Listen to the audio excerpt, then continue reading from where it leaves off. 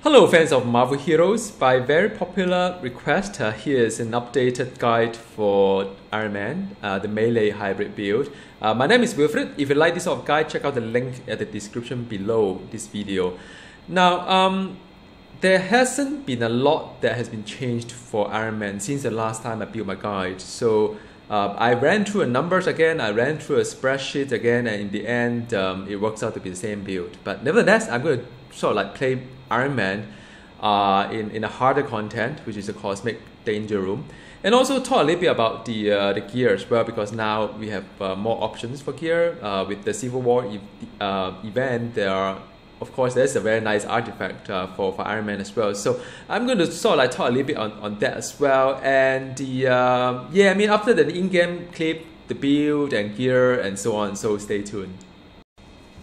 So this is a Cosmic Danger Room with Iron Man, and it's a challenge rating 41. It's somewhat in a kind of mid region.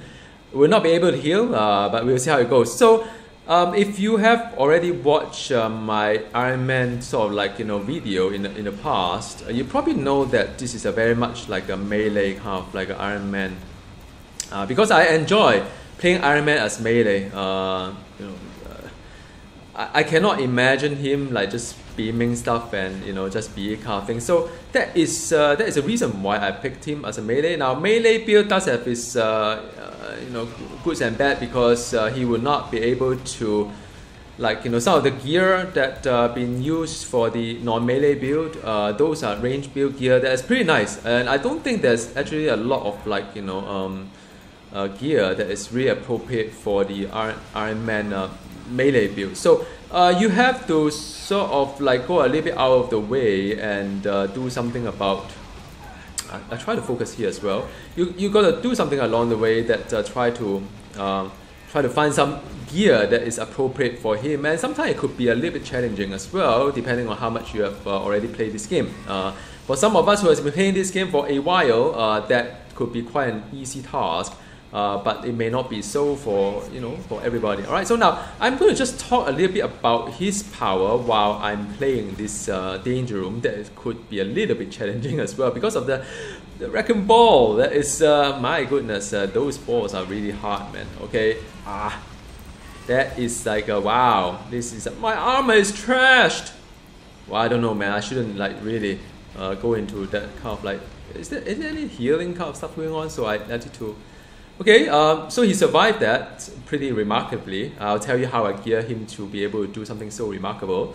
And he can fly as well. And I'm using 4 toggles, and let me show you the toggles here. So he's an arc reactor toggle that give him the convert his suit power with the damage rating, which is good. Then we have the adaptive armor as well. It's more for the melee build. That's important. The missile control system is more like just extra passive, and also there's a crit component to it, as well as the life support system, which is more of the constitution, which is one of the buff here. All right, so with that said, let me just continue to get this sorted.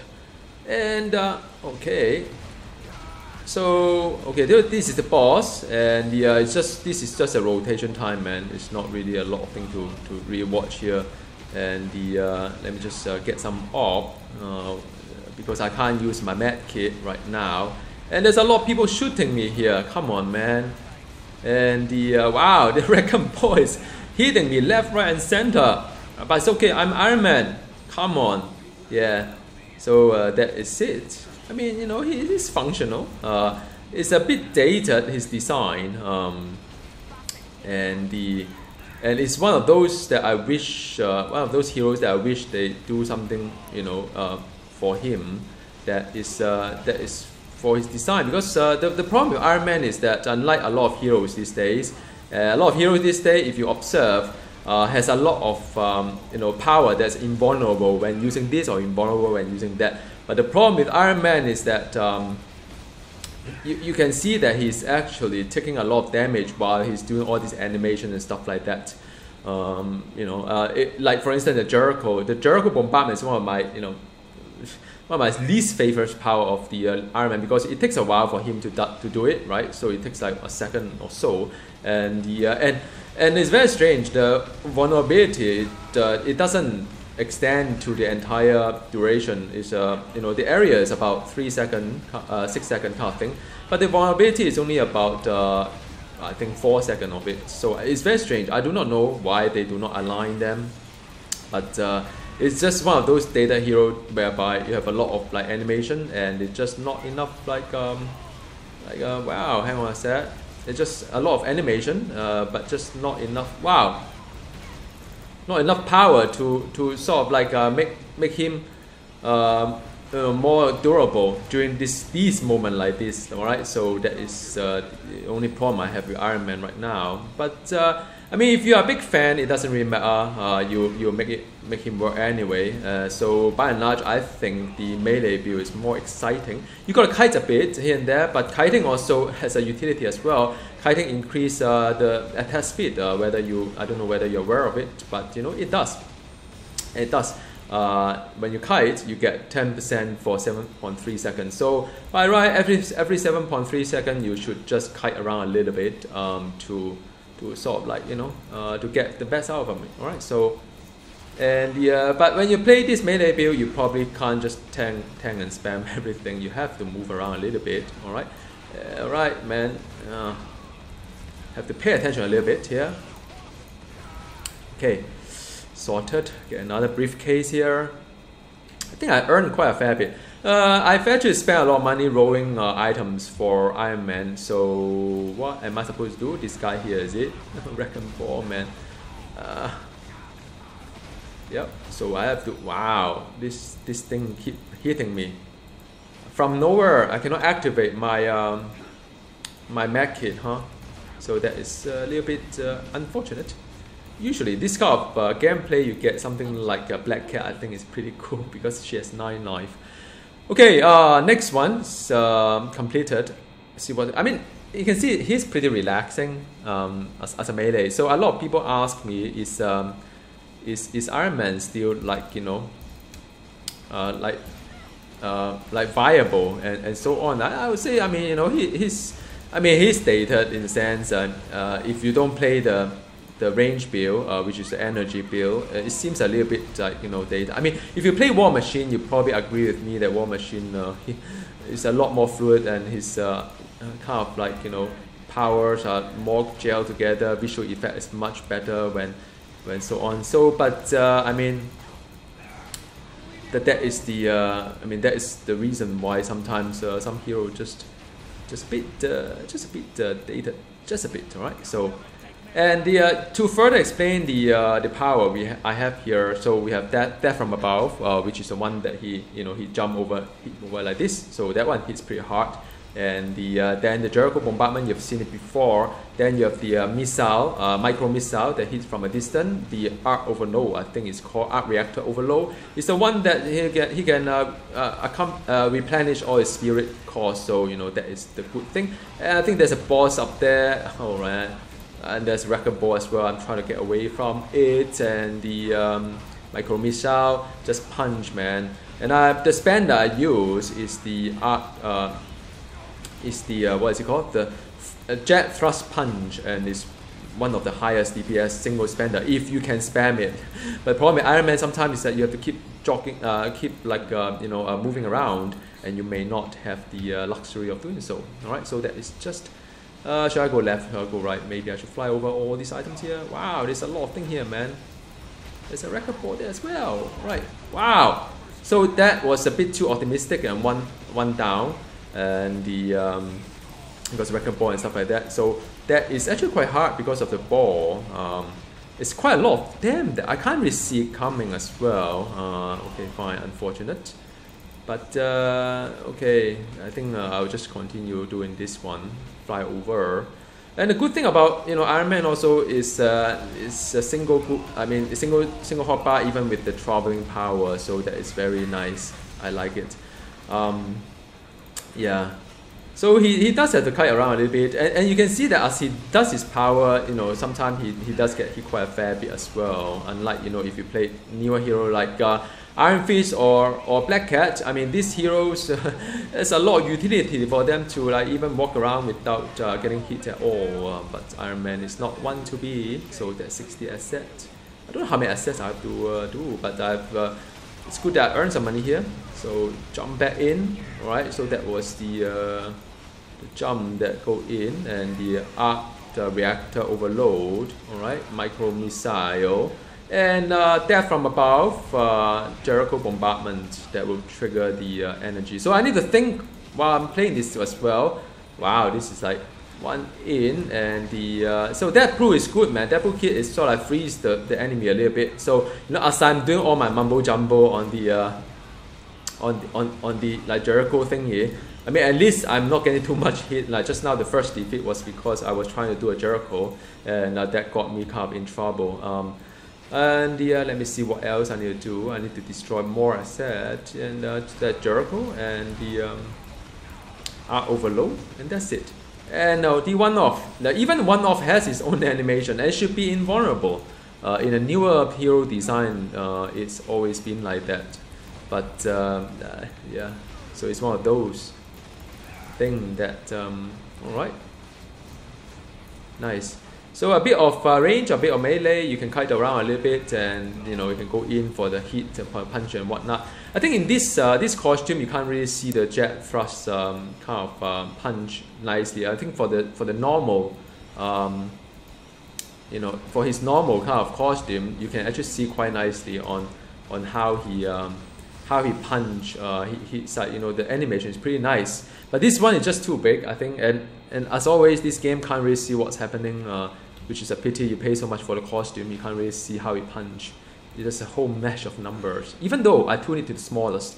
So now it's against Kingpin, and yeah, let's not... wow, that hurts, man.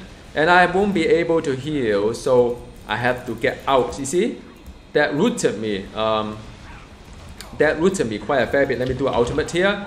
House party and art overload, and then after micro missile, and I'm going to Jericho and jump back in. I'm going to hold some punches here. Micro missile and Jericho, and get me out first. Micro missile, nice, man. The one off, go back out because of the ball, and then Jericho jump back in, and the missile, alright, and get out. Jericho here, then micro missile. Okay, I missed the Jericho, but that's fine. Death from above, and the then Jericho micro missile, and just hit it like crazy. Get some health ops here, and the D1 off. Then after that, Jericho jump back in, and then do a micro missile. And wow, I got hit by him. I thought I was behind him. I really thought I was behind him. Very frustrating. Okay, let me just get the team up, and the I think, but I still can win. I think, and just yeah, I have to review the footage. I really thought I was behind. Anyhow, so that was done. I hope you enjoy a little bit of excitement here. By no means he's very durable. Iron Man, you need to get a little bit careful where it is. But I mean, it's a cosmic. I solo a cosmic. Kind of like a danger room with a rating that is not too low, and also managed to get 2 chests. So I'm alright. There's no complaint. Alright, so let me head back out and talk a little bit about the build of the Iron Man melee hybrid. Now onto the build itself. For the this is a melee build hybrid, so it does both physical energy, does both melee and the range as well. On the energy bins tree, there isn't much you need to focus on. I think the one-off is his signature. I don't like the fact that it has its animation is not invulnerable while doing his things, and also cause spirit. Usually, signature these days doesn't cause spirit, so it's a dated design. As for the arc reactor enhancement, if you look at Deadpool, I think the spirit actually translates to other better stuff like the crit and stuff like that. So I'll talk a little bit about what his short for is when it comes to the hero design on the stat wise. But I think by and large you have to max this one to give you the kind of like suit power, kind of like increase And the so you make sure that you get all these things turned on. Sometimes when you switch spec, it doesn't really turn on automatically for you. For the melee build, the only two layer that you need to look into is the jet thrust punch. It's probably one of the highest spender, spirit spender or resource spender for the Iron Man. And it does give more damage towards the elite and bosses, so that is the one. And the other one that is death from above, that is also good to have. It has a cooldown if you use the adaptive armor, which is this one here. All right. For the melee build, you have to max this one. It does give you a flat damage to the melee as well. Give you the damage reduction when you hit with a melee, and a bit of kind of like, you know, a deflect and defense. So he's more like a defense and deflect heroes. So do take note. Whatever dodge that you have put into him probably benefit the most because of the diminishing return. Arc reactor overload, the damage layer is very low, so there's no point maxing it at all. What it does is just restore spirit, that's all, or suit power. So I use it for that purpose. It's not really an additional layer. Onto the tech gadget side of the you know, powers, I would recommend the missile control system to be maxed up because of crit. Iron Man has a very low crit. Again, dated heroes always have this sort of issues. You know, it's just very low somehow. Especially if you are using a hybrid build that you're not going to use a Gungnir. Micro missile is the one that I would recommend. It's a very nice layer. I think animation is quite minimal. All right.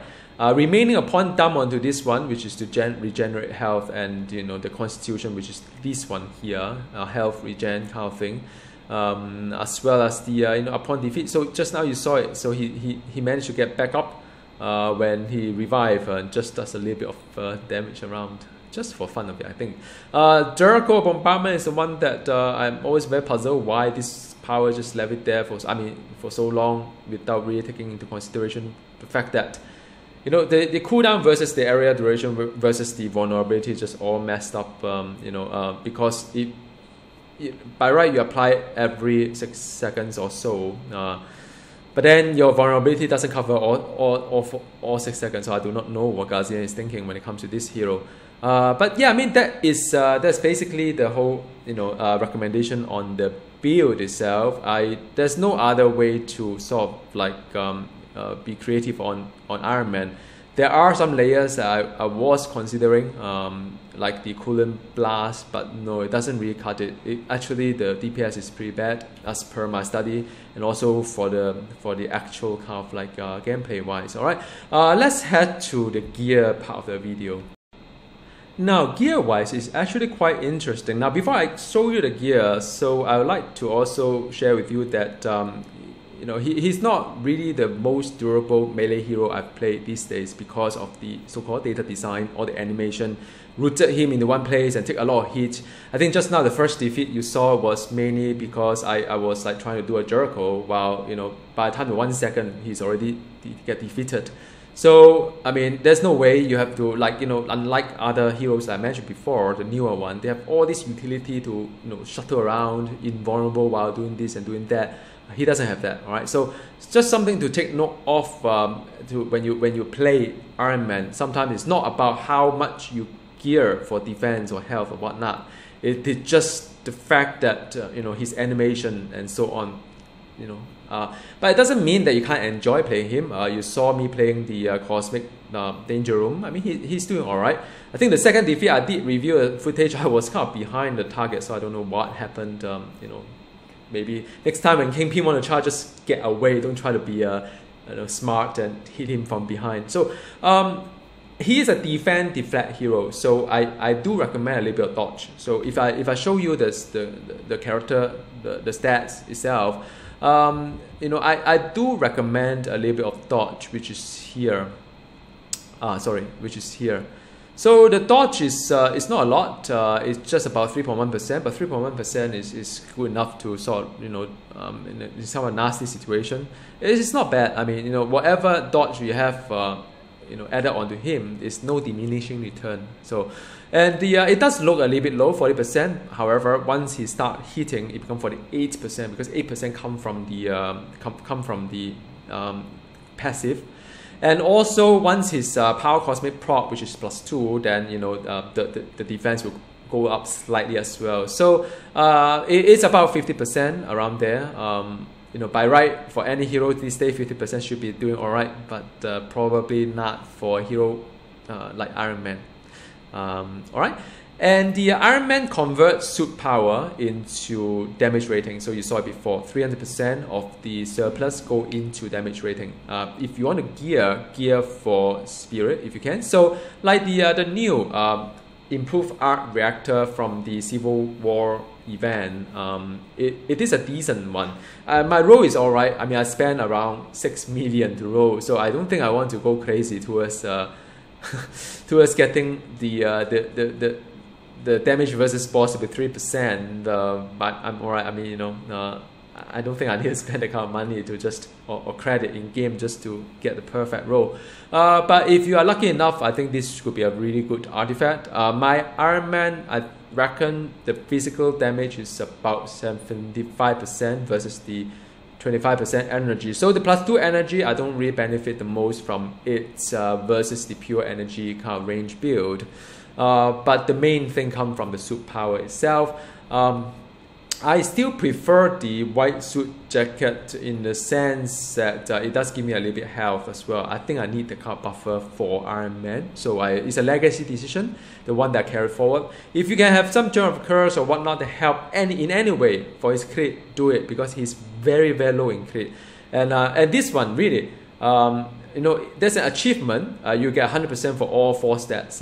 I have it for Thor because I think Thor is a stronger hero for physical energy point of view. But for Iron Man, this is great because it has some crit component to it. And also the dodge, like I mentioned before, dodge, no diminishing return at all. Relics-wise, get the suit power because that is the spirit one, the Gimborim, probably the best for him.